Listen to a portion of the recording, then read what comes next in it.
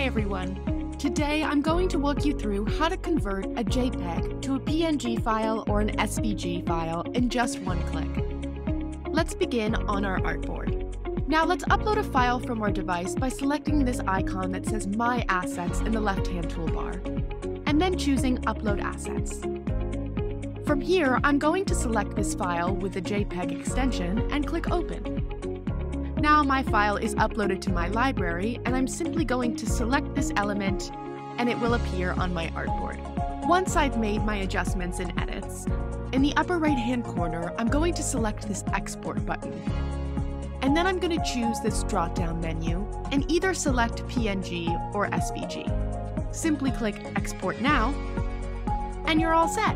In just one click, you can successfully convert a file. Check out our other videos to see how Simplified can help you and your brand every step of the way.